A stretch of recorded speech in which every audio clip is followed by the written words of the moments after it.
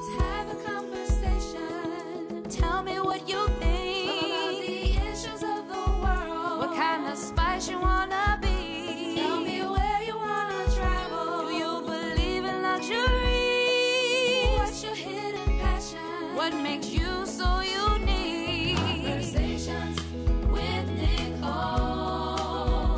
Conversations with Nicole. Conversations with Nicole.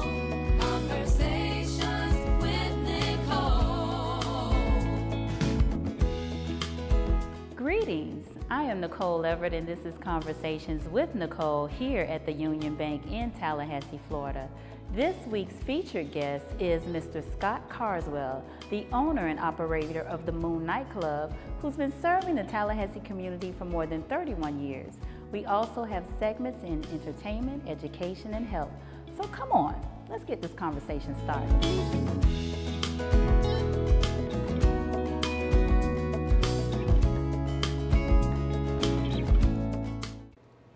Today's featured guest is Mr. Scott Carswell, the one, the only, the originator of the Moon nightclub. Welcome, Scott. Thank you.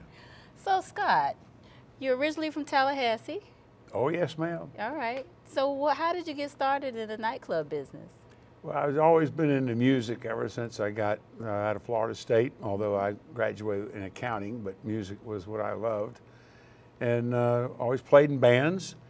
And I did a nightclub or two before this one in Nashville, I remember, and in South Florida. And I just wanted a performance club, one where we would have space for live music and not just walking in and listening to music. So that's how this was born. Okay. So started in 1996? Well, we started designing it in '84. Okay. And we opened in 85, April of '85. Okay, so 31 years in. Wow. 31 and going. Goodness. So you've seen a lot of acts. Well, we're over 3,000. Okay. Now, who've been some of your favorites? Oh, my golly. Well, you got to start with the Manhattans, because that's where we started. Okay. Blue Levitt, Gerald Alston. I mean, it doesn't get any better than that. No, that's pretty good. And, of course, B.B. King was that same year. Oh, wow. And then we had some jazz things. We had Spyro Gyra. We had country. We had, I forget the fellow's name now, that Swinging Again. What was his name? Anyway, he was something. He had a big hit.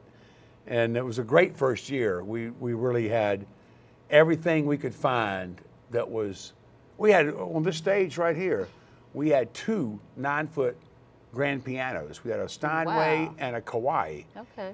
Because Leonidas Lipovetsky was our grand opening classical music performer.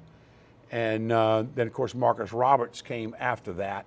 He only plays Steinways. But back then, we had to have, we actually had two 9-footers, as crazy as that is, 31 years ago. So how did you come up with the concept for the Moon? Well, the concept was what I was saying. It's just universal. I didn't want a venue that had an identity. I didn't want a nightclub that had an identity. I wanted it to flow with whatever the entertainment was that night. And that's where people said I was crazy, and of course I guess they're correct, but we did it anyway because at that time no one had ever had a nightclub that flipped from country to urban. The concept was even radical that you would do such a thing. And we had a hard time with the money part, getting it done with that theme, because I said that's what I'm going to do. Half my life was R&B. Otis Redding is who I identify with in my growing up years, and that's what I wanted, was an R&B club. But I knew the town couldn't support this bigger room with just one theme. Everybody had to have a piece of it for it to work. And somehow that's what we've been able to achieve, is one night it would be one thing and the next. And I came up with this little slogan, said, we want everybody to come to the Moon. Just be darn sure you know what night you're coming, because you don't know what you're going to get. That's right. You might get surprised one night. You might get George Clinton and the P-Funk. Right. You never know. Instead of just the Stetsons. Instead of the Stetsons. Well, last Friday we didn't do Stetsons, and we had the alumni gala, or party as we call it now. The Henry Skip Hunter, who was my classmate, and we had his party last Friday. So we cancel our regular nights every now and then.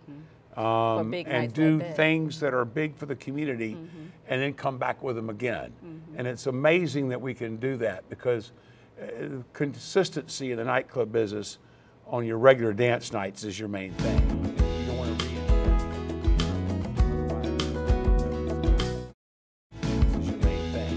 You don't want to reinvent every week. Right. Otherwise you'll never survive. So do you feel like you have competition here? Competition? Oh, there's always competition. Okay. For the entertainment dollar. And for sure now, there's, I think people are going back. We had our heyday when we were the only thing in town and we were the big club. And back then, people assimilated in a big manner like this. Now there's so many small rooms. It's not really a deterrent. So competition, yes, the world has moved different to smaller rooms. Oh, on the DJ front, you can hear the greatest DJs on your iPhone, on your iPad, and see them. Whereas 25, 30 years ago, you had to come into the room and hear them. That's right. So that competition, just the entertainment dollar. I mean, Tallahassee is a serious town for entertainment. People act like we're a secondary market, but I like to think of us as a primary market. Okay, I do too. So, tell me what you believe the value that the Moon brings to the community. What value or importance does the Moon bring to the Tallahassee community, or even the greater Tallahassee community at large? Because I know people come in from surrounding areas to participate in the entertainment that you offer here. I think at this point, the great value that we offer is my wife and I, after 31 years, have been blessed to have this business and operate it, is that the charities work that we do, that people get to use this room for no money. They get to use the room and present their show, whether it's 50 people or it's 1,500. Okay. We're over, and we're over 30 different events that we give it up for. Nice. A year, which is strain. It's a strain, but the community, I think, has embraced this room as I have, and my wife and our children and our family and everyone. And I think that's it. I think that's what we've grown into. We have great parking. We've kept the building up well, and we don't fit everything. No venue does. Right. But we're available. The Democratic Party will have their big soiree when Al gets elected Tuesday night. We'll have a big party that night, and we'll turn around and do something different the next night, and then the next night, and it's a community venue now. Okay, excellent. Any last things that you want to, any parting words or anything you want to tell us, any more you want to tell us about the Moon? The old man's getting a little looking for the rocking chair here. So, I love it. I'm happy to do my part, but it is a lot of work, and especially for my wife and me at the same time, it's a lot of work. But we're blessed to have it. It's a tough business, but you know, we do like it, and we're honored to Tallahassee has supported us for this long. Excellent. Well, here you've heard it. Stay tuned for more. Thank you.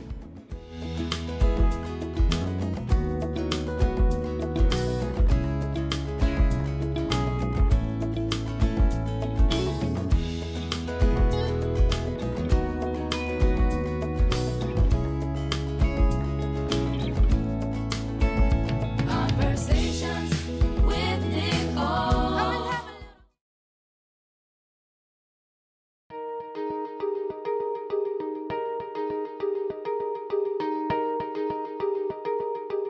Welcome back to Conversations with Nicole. Today's education segment features Brett Ketcham of the Everhart Excellence Foundation, one of the founding members. Welcome, Brett. Thank you very much for having me. I'm glad to be here. So tell us, how did the Everhart Foundation get started?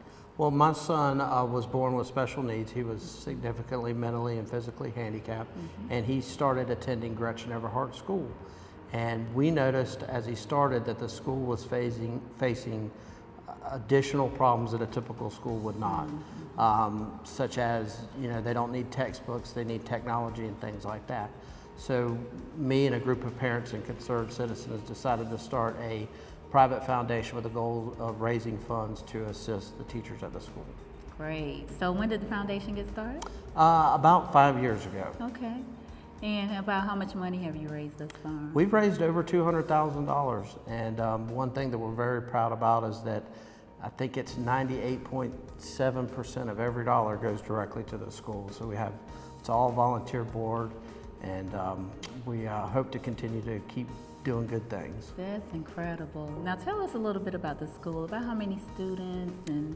There's approximately 250 students, and they're from Leon and surrounding counties like Franklin, Taylor, Gadsden, and Jefferson County. So it really is a regional school, and it's from the age of pre-K to the age of 22.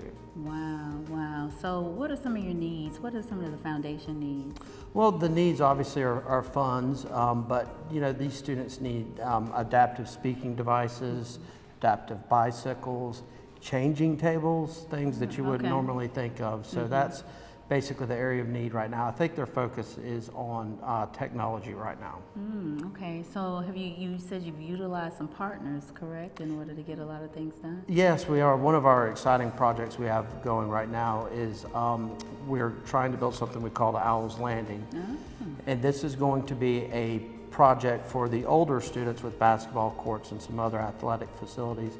But this park will be open also to the neighborhood and the community for them to use as well. Okay. And we've had some wonderful partners that have partnered with us, including PSBI, who's agreed to help us build the project, McNeil Plumbing, Wooden Partners design team, and Moorbass Consulting. So we've got some great partners involved. That is exciting. That's great. Wonderful work. I'm so glad to hear that this is available to the students of Leon County with special needs.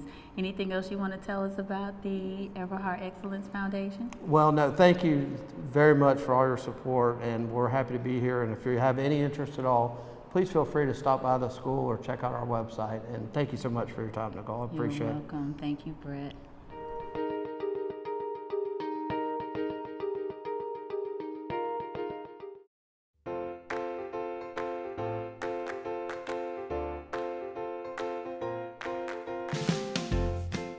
Welcome back to Conversations with Nicole. Our health segment is featuring our special guest, Ms. Cetta Barnhart of Seed Time Harvest Farm. Welcome, Cetta. Thank you, Nicole. It's such a pleasure to be here. So tell us about Seed Time Harvest. Seed Time Harvest Farms was created out of Jefferson and Madison County farmers who seem to have more food than they had actually people who obtain the food. So we had a lot of waste of food growing forward. So we do a grocery bag delivery service based out of the farmers' produce that we have available from the farmers in those areas. Excellent, excellent. So how busy are you these days? Quite busy. We just relaunched our next season. It is a seasonal operation. Okay. So as the food becomes available, we try to make sure that there is food coming straight from our farms. So in those down seasons where there is no food and it's growing, we shut down for those seasons. Okay. But it's now the fall season, which is the second harvest or second summer crop, so to speak. So there's still cucumbers, still tomatoes, peppers, eggplant, and those type of seasonal vegetables that we bag up from our farmers. Some things we do get from some of our other vendors, and we deliver it to families, whether it's at their business or at their homes. We've also just launched this in Gainesville as well. My son is working a vineyard down in Gainesville, so we're trying to go regional because there's so many farmers that have so much food that just needs to get to our families. So we're trying to make sure they get as much as possible. Now, you know I'm a gardener too. Yes, ma'am. So how important is gardening and fresh fruits and vegetables, fresh produce for people? Well, the basics of anything you grow for yourself is going to be better than what you get in the grocery stores. When we look at the impact of what's happening with our health, just all the health issues, the cancer rates, the diabetes rates, the high blood pressure, most of that's coming from our diet. And if we learn how to eat fresh foods, especially foods that we've grown, we know where they're coming from. They're not coming from California. They're not coming from somewhere other than your regional area, because the nutrients in your food growing in the soil and the dust that you breathe adds such a benefit for you as a person. it does. So it's just important that you eat locally. And you eat those things seasonally that are grown in your area. Just a better benefit overall for your body. Okay, excellent. So what do you see the future of Seed Time Harvest? Our goal, we're working real hard to collaborate with farmers to have their, because this is twofold. This is also a benefit for the farmers where much of the crop that they had grown were going to waste and they were losing money on those fields. We want to make sure that we get as much out of those fields as possible. So we want to create venues, larger venues to have those products pre-sold, so to speak, that we're growing ahead of time and knowing exactly when we can harvest for those seasons and get them to either vendors or to more families. And secondly, to make sure our families for all around our regions, this is Jefferson, Madison, Gaston County, inclusive of what we're going on down in Central Florida, that we get those produce directly to families. Okay, sounds good. So we can expect great things from Seed Time Harvest in the future. I pray so. Yes, okay. ma'am. Excellent. Well, thank you so much for joining us. Pleasure. Please stay tuned.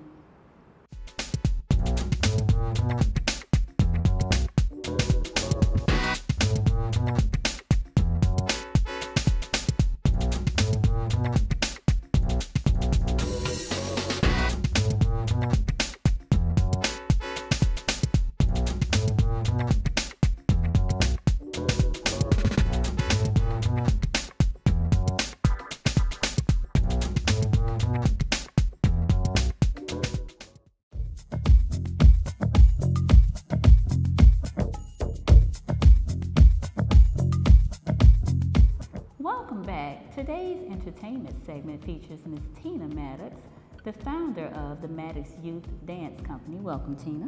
Thank you for having me. So tell me, what prompted you to start the dance theater?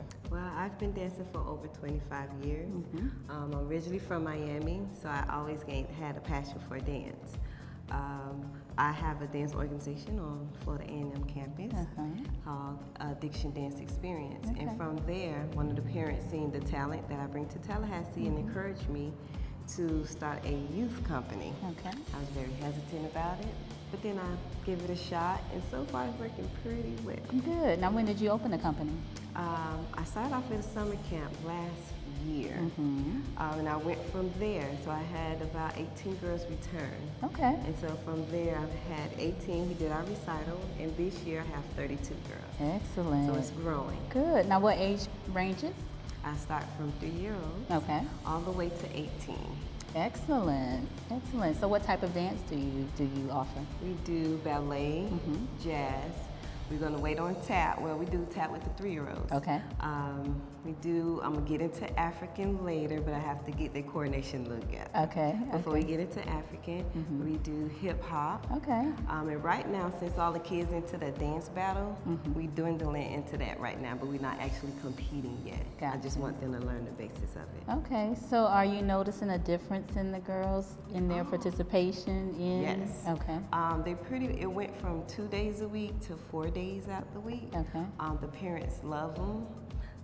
Love them being there, so anytime I have additional rehearsals, I don't have any issues with my parents. They're like, drop them off. Leave them, you can pick them up later, I sit there with them. So they have completely grown. Good. So they're excited to be there? Yes. Excited to be a part of it? Yes, they keep me motivated, keep me going. Good. It's like the family parade, I was tired. I bet you were. But they were so excited. They was excited to wear their little jackets. And so they gave me the energy to keep it moving. Now, is it only for girls or for boys too? No, it's actually for guys also. But you know, with young men, a little hesitant, you know, when it comes to ballet.